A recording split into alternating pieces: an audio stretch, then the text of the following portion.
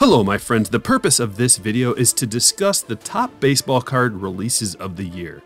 I took the top 17 releases in my mind and I put them into a spreadsheet. I assigned values to a bunch of different categories, a bunch of different variables, and I created a formula to try to hammer out all the details and figure out what exactly are the top 10 releases of the year.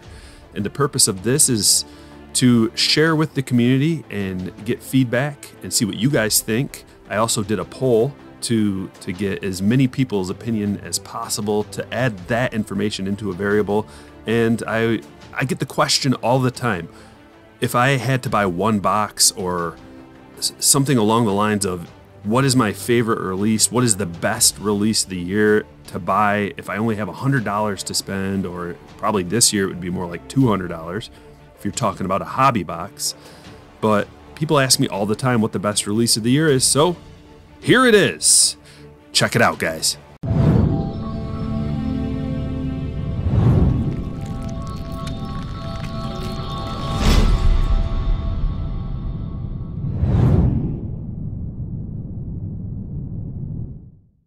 Okay, let's start at number 17, Topps Flashback. So you'll see in row 1 all the different categories that I used, and I assigned values to all these different categories of a 1 to 5 rating. So let's start with the stock, the card stock. Topps Flashback, I gave that a 4. It's nice thick stock. It didn't get a 5 because some releases have a little bit thicker of a stock. I mean, it's almost there. I guess technically it could have gotten a 4.5, but I gave it a 4. Eye appeal, 4.5. A lot of people like this release.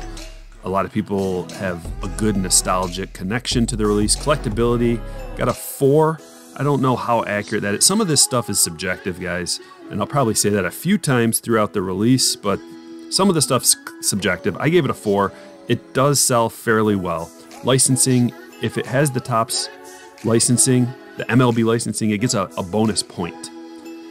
Checklist, I gave it a 5. Basically, everything got a 5 that had all the big rookies available in it. Box price, $425. I used the current up-to-date pricing on this stuff as of, December 17th, I think, somewhere around there. These prices fluctuate and change, but I got all the prices on the same day. And these are secondary market prices, or most of the time I used blowout prices for this. If I couldn't find it on blowout, I went to eBay and found the lowest price. The ceiling score is what is the top dollar price of a sold item for this. So let's say, for example, you can scroll through eBay and look at what's the most expensive 2020 baseball card selling for or sold for. A lot of times it'll be a superfractor or something of those sorts, a red parallel or a nice high-end autograph. The ceiling on this stuff is pretty high. I give it a 4.5. Now the C/box is ceiling per box price score. So what I did was I divided the price of the box by the ceiling score. This isn't super scientific. It was just a way for me to add another category, and I took these numbers right here and assigned a ceiling per box score grade so that I could keep all these numbers in line on a 1 to 5 scale. So it got a 3 on the ceiling per box score, which basically means that it's very expensive. And in relation to the ceiling, it's a 3 out of 5. Let's go over to the dollar per auto. Okay, now there are no guaranteed autos per box, so it got a 1 out of 5. So the dollar per hit, same thing, not available. It got a 1. The dollar per card, $4.72. That's quite high. The dollar per card grade got a 3, and there's a bias grade that I added in here. It's my personal bias on how much I like the product. That got a 3 out of 5. The production grade. Okay, this is how much of the stuff did they produce. And this was a limited quantity production, so it got a 5 out of 5. Now, a product like a flagship would get a lower grade because they produce a lot of retail. So it's almost like a rarity score. So that got a 5. The OG score is how far back in history the product goes. The Topps Finest Flashback is a first, but it's a flashback to a more original early 90s release. So it's got quite a bit of history to it. I gave it a 4. Now the poll, I took a poll of everybody's top releases of the year, what they thought the top releases of the year. And the poll grade for this, it got a 1. Let's go look at the poll results here. And the poll results show all the way at the bottom, Flashback only got 2 votes. So that's towards the bottom of the list here. So it got a score of a 1. Overall score of 44. So out of the top 17, this was the lowest grade of them all. Now I'm not going to go through every single one of these again, but I'm just going to scroll through and we're going to kind of do an overview. Panini Select was next on the list. You can go through and you can look at the different grades I gave it. Maybe you disagree, maybe you agree. Something to note is it got a 0 on the licensing grade. So you need to keep mind of that. And we can go over, now the box price was good. It got a good box price. The ceiling score is very low. On a lot of the Panini products, the ceiling score is going to be low. Let's scroll over here and look at some other interesting things. The dollar per hit and the dollar per auto grades were very high. So it got a 5 and a 5. The poll, it was also one of the lowest polled releases. So it got 1 extra point. So that was number 16 on the list. Number 15 were at Panini Chronicles. This was one of the best releases of the year last year, in my opinion. But this year it fell down the rankings a little bit because of the increase in price mostly. But you'll see the stock, I gave it a 4 because there's a mixture between cards that have a very thin stock and cards that have a thicker stock. So it didn't capitalize with a 5. Eye appeal, it got a 4. You could argue a 4.5 because of some of the better, like the Spectra, maybe the Phoenix. There are some really nice looking cards in here, but not all of them are that nice. Collectability, it gets a 3. We can go across now. Also, you see that the box price is quite low on here. One of the lowest prices now. It was $200 a box, but it dropped a little bit, so that made it a little more appealing lately. The ceiling, it's a 2. It doesn't have a very high ceiling for these cards. Let's go all the way over to the end, and you can see again that the dollar per hit score is very good and the dollar per auto score is very good. It got a 5 on both of those. So this made it up to a 47. Select was a 45, so it gained a couple points. Then we get into some actual flagship stuff here. I wouldn't actually call it flagship. It is Bowman Chrome, so it's not really technically flagship, but it is a Topps product. It got the 1 on the licensing. Eye appeal, 5. Collectability, 5. So these are some of the higher scores. The highest scores you can get is a 5. And a 4.5 on the card stock too. It's nice. It's really nice. Thick, quality card. Checklist, it got a 5. Some of the things that it lacked. So the box price, it's very expensive. And the ceiling per box price grade is a 3. It's pretty low just because it's so expensive. Let's go over a little bit and see some of the other reasons why it didn't score that high. You can see that it got a 2 on the dollar per auto because the autos are not very affordable, $470 per hit. So that was why it was down that low. And then you can see that the final score over here was a 48.5. Let's go to the next one. We've got Optic. Optic comes in on the list at number 13. So last year Optic, I believe it was 11. And this year it's down to 13. And a lot of that is because the price went up. Once again, last year you could get a box for fairly cheap. It was like 80 bucks, I think, and you get the 2 guaranteed autos. This year we're at about 130. Very good checklist though. No licensing. Collectability, a 3. If we were talking about football or basketball, it would be a little higher, and the ceiling is a 2. You'll see right here, the ceiling is a 2. So these are some of the downfalls of Optic this year. And had a nice dollar per auto grade, 5 out of 5, and the dollar per hit grade, 5 out of 5. So that's what kept it afloat. And as far as the polling goes, it's down towards the bottom with a 2.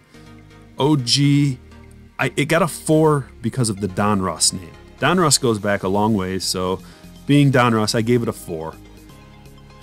And we're at 49.5 for the final S score. The S stands for Stryker, of course. Let's go to the next one. Topps Chrome Sapphire.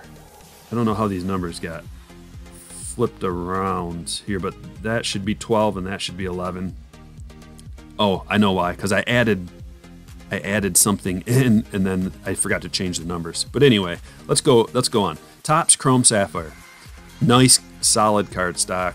Eye appeal, gorgeous. Collectability, off the charts. Licensing, yes. Checklist, very good. Here's the problem. Super expensive. It's got a really high ceiling, and the ceiling per box is 88, so that bumped that up to a 4. You'll see the difference between Topps Chrome Sapphire and Bowman Chrome Sapphire. That 1 point right there, because of the $94 versus $88. It got a little bump. Let's go over and check out some of the other details. So the dollar per auto, very low grade. You're not, it's just really expensive to pull an auto out of here. The production, it got a 5 because they didn't produce a ton of it. It's limited production. The polling, it got a 3. It's not everybody's favorite, but people did like it. And the final score, 50.5. Let's move on to the next. We've got Topps Series 1. Now, this is one of the best products of the year. I think this is coming in at number 11. As far as flagship goes, Series 1 is better than Series 2 and Update. So it's the best flagship product of the year. The stock got a 3. It's got thin, flimsy, cheap card stock, but you know what you're getting. Eye appeal, 3.5. It's not the fanciest thing. Collectability, I give it a 4.5. It's not quite a 5. It is very collectible and very desirable, but it's not at the highest of the high end. You got a bonus point for the licensing. The checklist, I gave it a 4.5. It's almost at a 5, but it just doesn't have Luis Robert in there. So the box price you'll see is quite affordable. $150 per box. Ceiling isn't there though. That's a 3. The ceiling per box score, however, is quite nice. So that gets a 4. The dollar per auto grade is very low because you don't get a guaranteed auto in a box, but you do get a guaranteed hit. So you'll see this is the first place where there's quite a discrepancy between dollar per auto and dollar per hit. The dollar per card is very low as well. So the dollar per card grade is good at a 5. Bias grade, that's my personal favorite. It's not my favorite, but I do like it a lot. So it got a 5 on my bias grade. Production, way low though, as far as the grade goes. It got a 2 on my production grade scale because they produced a lot of this product. And polling, people love it. So it got a 5 on the poll. 50.5 as a final grade. Let's keep going down. The Bowman Mega Box. Card stock got a 4. Some of the stock is really nice, some of it's quite thin. Eye appeal, it got a 4. It has those really nice Mojo refractors, but then there's just some base stuff too. Collectability, 5. It is one of the most collectible products. Licensing, a 1. There are $55 per box, and it has an extremely high ceiling. So it got a 5 on the ceiling. The ceiling per box is 11, so it's the best you can get as far as the ceiling per box grade. You'll see that got a 5.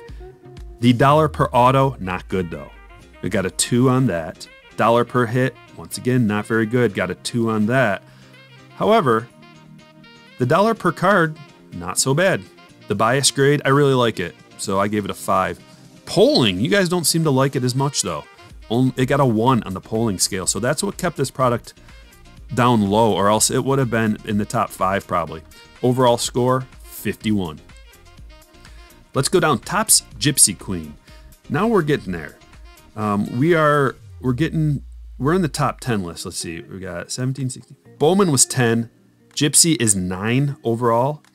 So it's a 3.5 on the stock. The stock is thicker than your average flagship stock, but not so thick that it got a big bump. You could argue that this deserves a 4, and I would listen to your argument. Eye appeal, it gets a 4. It's not the fanciest product. It's meant to be kind of an old-timey look. Collectability, a 4. It's not the most collectible, but it's not the least.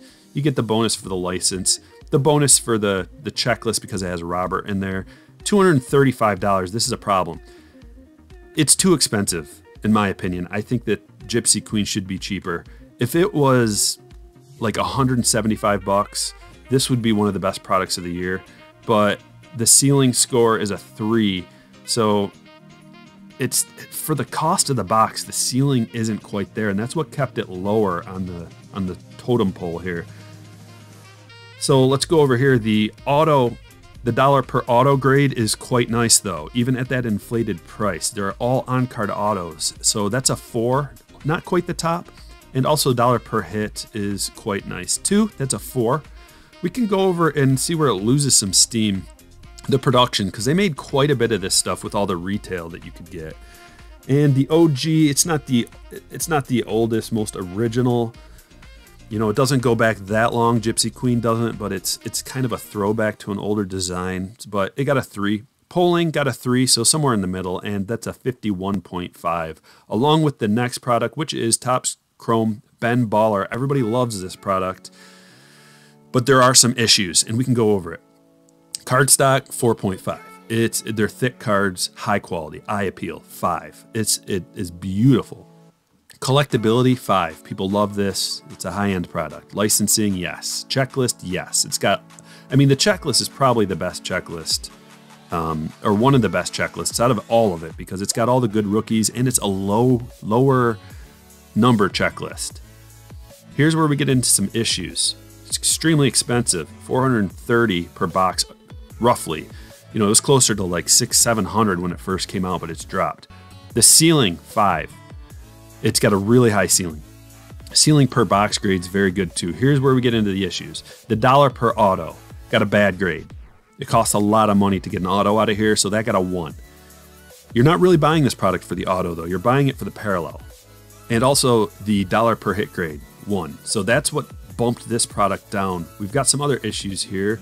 The dollar per card grade, it's $4.50 about for a card. So that's a low grade for that. But the bias, I love it. Gave it a 5. Production, very low. Gave that a 5. OG, nope. So 3 is the bottom for the OG score, really. I didn't go any lower than that just because I didn't want to mess up the formula too much. But the polling, people love the baller. So it got a nice grade for the polling. And 51.5 as the final score here. Let's drop down and we can see the final products here. We're down to Topps Museum coming in at 7 overall. Now this is a sleeper pick, okay? This is a little bit of a sleeper. 5 on the cardstock. Very thick cardstock. Eye appeal. It's a pretty beautiful product. Not the best, not shiny and glossy, but you get a 4.5 on that scale. And it's got the licensing, it's got the checklist, and it's $295, which seems like a lot, but it's got a pretty nice ceiling because there's a lot of exclusive, there's some very nice one-of-ones, there's Hall of Famers in there, big chunks of bats that you can get. So the ceiling per box score is pretty good. It got a 4. The dollar per auto grade is pretty nice, $148, and that gets a 4. But we gain bonus points here because the dollar per hit grade is really nice at $74. So we got a little bit of extra love there, a 5 out of 5. Going over to the dollar per card, it's 15 bucks. That's really low. That's a 2. The lowest I went was a 2 on the dollar per card grade. The bias, it got a 4. I like the product. It's not my favorite though. The production, very low. It got a 5 on the production. OG, it got a 3. It doesn't have that long of a history. And the polling, it got a 2. So that's a 52.5 overall. Going down next, Topps Finest. Everybody loves Topps Finest. Cardstock, nice and thick, got a 4. Eye appeal, it's a pretty card. Collectability, 3.5. It's not the most collectible, it's not the least. It still has some collectability, but it's not the highest. Checklist, great checklist. So it's about $200 a box, and the ceiling is pretty high, so it got a 4 on the ceiling score there. Let's see some of the things that it did well at. It did well as far as the dollar per hit, it's $100. So the dollar per auto and the dollar per hit score are both 4s. So it did well there. The dollar per card grade, it's $3.33, so it's pretty expensive in a dollar per card basis. Then we've got 4s across the board here. The bias, the production, and really it probably could be a 5. So it could go up a little more if I gave that a 5 on the production, because it is a limited production release. OG, now it does go back quite a ways, but not all the way to, you know, basically the 80s or before, but it was invented in the 90s, early 90s. So I could give that a 5 too. Polling, everybody likes Topps Finest. So that got a 4 on the polling score. Next up, coming in at number 5, now we're at the top 5, guys. We've got triple threads. Cardstock, very thick, 5 out of 5. Eye appeal, it's a nice looking product, but not the best, 4. Collectability, got a 4. Checklist is really good. Now it's pretty expensive, but it has a high ceiling. So it got a 4.5 on the ceiling score, and it got a 4 on the ceiling per box. The dollar per auto grade is a 3, so it's not the best, but it makes up for it with the dollar per hit score, which is a 5, because you get 4 hits in that box. We see that the dollar per card is really high, so that got dropped down to a 2. But everything else is pretty nice, other than the OG score, but the bias score is a 5. The production's a 5 because they didn't make a ton of it, and there's some low numbered parallels you can get out of here. Like every box has pretty low numbered stuff. And the polling, people really like triple threads. So made the top 5 list, it's at a 5. We can go down to number 4, Topps Stadium Club. I didn't know that this was going to score this well, but it sure did. The stock is really thin and flimsy, which you can go to Topps Stadium Club Chrome for that, but Stadium Club Chrome didn't make the list because it's too new. I don't know how collectible it is, but the eye appeal, 4.5, beautiful photography. You guys could claim that it's a 5, but I gave it a 4.5 because it's not shiny, not fancy. It's still a regular looking card. Collectability, it's a 4. It's quite collectible. Checklist, it's got everybody we want. Here's where it starts getting interesting. $120 for a box of this, you guys. It doesn't have the ceiling. It's a 3.5 on the ceiling score, but the ceiling per box grade gets a 5 because the ceiling that it does have is kind of negated by the fact that it's so affordable to buy, and the ceiling per box grade is really nice. Let's keep going. The dollar per auto, it's the best. It's a 5 out of 5. And then that makes the dollar per hit grade a 5 as well. You've got the dollar per card as one of the lowest, so that gets a 5. The bias score, I gave it a 4. It's one of my favorite products, but I didn't want to go too crazy and say it's my favorite. But it got a 4, which is a nice grade. Production, now they did have a lot of retail for this, so it got a 3. The OG, this stuff goes back quite a ways. I remember it from when I was a kid collecting. So I think back in the early 90s, 92, I want to say. I don't know for sure, though. So the OG, it got a 4. And the polling, it's not everybody's favorite, but people did like it, and it got some score. So it got a 55 as the final grade. Number 4, Topps Chrome. Topps Chrome, baby. It could get number 1, but there are some things it's got going against it. The stock, very nice. It got a 4. Eye appeal, 4. So it's not the best for either of those, but it is really good. Collectability, 5 out of 5, of course. Checklist, 5 out of 5. Ceiling, I gave it a 4. Now, you could argue that it should deserve maybe a 4.5, and I would consider that. But I gave it a 4. Ceiling per box score, once again, we're at a 4. So that's really good. It's not the best, but it is really good. You could potentially give both of these a 5. We're talking about really fine details with the top 3. The dollar per auto grade is a 4. It's very nice. You get 2 autos per box. Same with the dollar per hit. It translates. The dollar per card grade, $2.08. It's not great, but it's not the worst. Bias, I love it. Gave it a 5. Production, they made quite a bit of it, so it got a 3. You could argue that this should maybe deserve a 3.5, but it still had a lot of retail. OG, it goes back quite a ways. I gave it a 5. You could argue maybe a 4.5, but I gave it a 5. And the polling, this was one of the favorites for people, so that got a 5. So we're at 56, number 3, Topps Chrome. Number 2, Bowman. It got a 3.5 on the stock because some of it's really thin, but some of it's chrome, so it's kind of hit or miss there. Eye appeal, 3.5. I mean, it's just Bowman. There's nothing super special about it. So the eye appeal is just pretty standard. Collectability, though, 5 out of 5 for sure. You get your bonus point. Checklist, I gave it a 5 because Bowman this year you can get Jason Dominguez out of there, and that is a huge card. And we don't really know, but there are some collectible players. So that got a 5. 230 bucks. These are all hobby prices too, by the way, guys. 230 bucks. The ceiling score, 5. Bowman has the highest ceiling. The ceiling per box grade got a 5. The auto per box grade is a 3 though, because you only get 1 auto per box. So that's a really expensive autograph. But the ceiling's so high that it kind of has to be. The dollar per hit grade, same thing. Now it's very affordable, 96 cents per card. So it got a 5 out of 5 on the dollar per card. The bias, I love it. It's my favorite. 5 out of 5. Production, they did make a lot of it though, because there's 2 different formats of hobby and then there's all the different retail formats.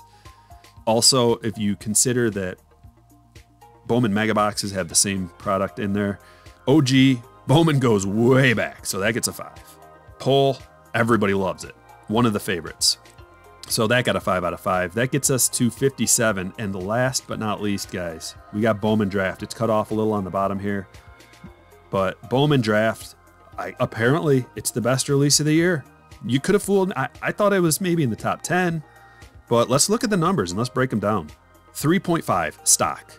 Some of it's good, some of it's not so good. So it gets a 3.5. It does have a lot of chrome cards and refractors and some really thickies. Eye appeal, once again, 3.5.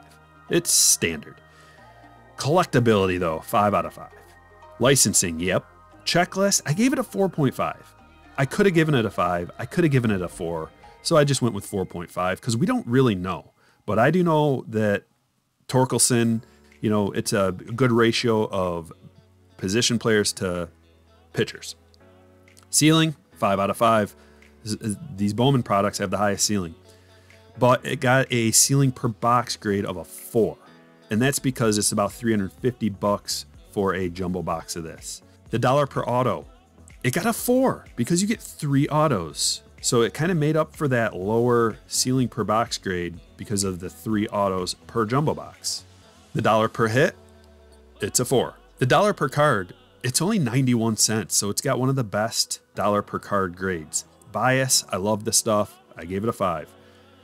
Production, I gave it a 4 because there's no retail that you can get of this. But it's not a super exclusive product. They do make quite a bit of it. You can go back and look at my production video last year for Bowman Draft, and see that they pump out a lot of it. But the fact that they didn't have retail took it from a 3 to a 3.5 to a 4. The OG, once again, Bowman product goes way back. And the polling, people liked it, but it wasn't their top favorite. 57.5. So there you have it, guys. I want to hear your comments below. What do you think of the top 10 list? I want to know what you would have changed, or if you think that I'm off somewhere. I'm interested in your opinion.